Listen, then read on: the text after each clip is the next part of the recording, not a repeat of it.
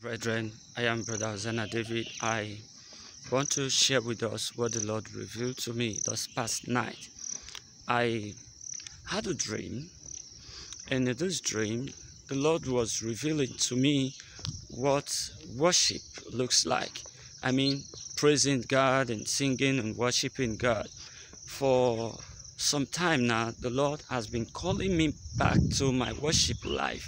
I know I used to be a very good worshiper. Sometimes ago, I could be worshiping God and crying and just praising God. Even some dreams I had that time, I had the same experience worshiping and praising God and just shedding tears and just worshiping. Sometimes I could spend real good time just worshiping and praising God.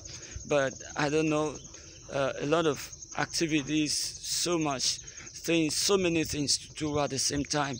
It has actually affected my worship life.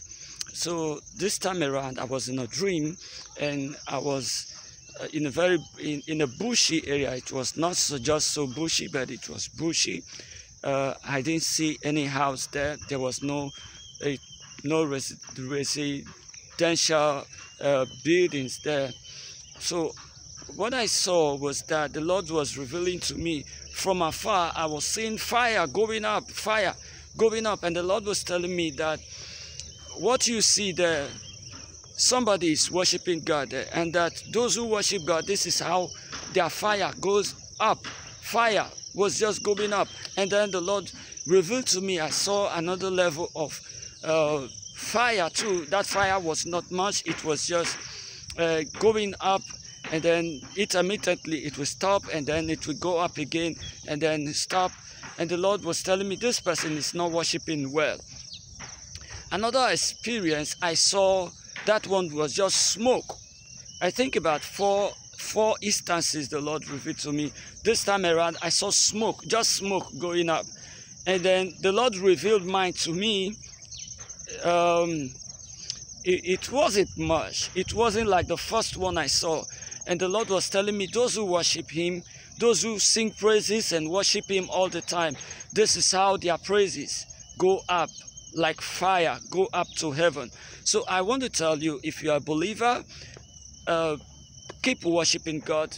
Create time for worship, create time to sing and just worship God. Don't be idle, just create time of worship.